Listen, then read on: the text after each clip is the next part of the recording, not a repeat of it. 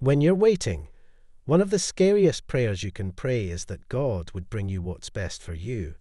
You might have to wait. You might make suggestions that he says no to. You might have to keep trusting him when things make zero sense. But God knows what he's doing. He knows you better than you know yourself. Prayer for today. Heavenly Father, thank you for the transforming power of your Spirit. Help us to abide in you so that the fruit of your Spirit may be evident in our lives.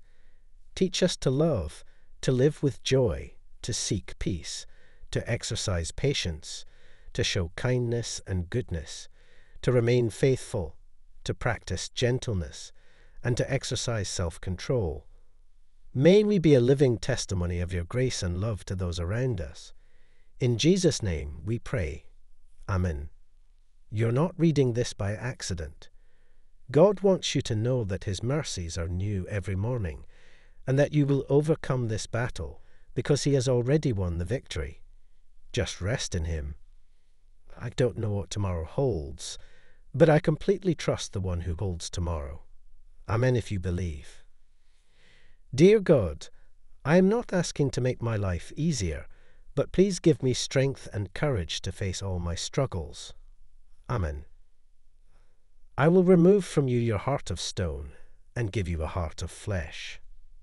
Dear Heavenly Father, thank you for another day I can wake up and live life.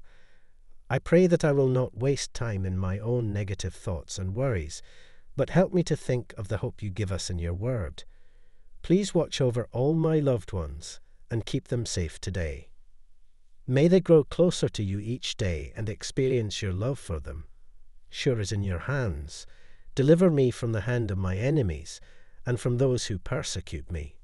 With man, this is impossible, but with God, all things are possible.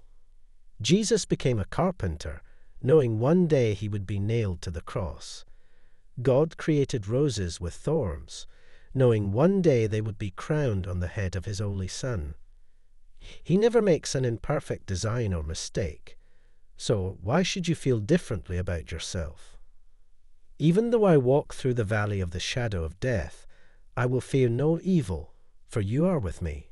Your rod and your staff comfort me. Amen. Dear God, my heart is heavy, my mind is racing, my life feels stuck. Please free me, strengthen me, and heal me. Joshua 1 verse 9. Don't be afraid, for the Lord your God is with you wherever you go. Jesus replied, You do not realize now what I am doing, but later you will understand. Amen. The situation God is putting you through right now could change your life. It could change someone else's life. God is putting you through this because he has faith and trust in you that you will overcome it.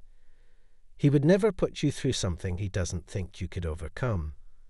Stay strong in your faith and rely on him to guide you through it.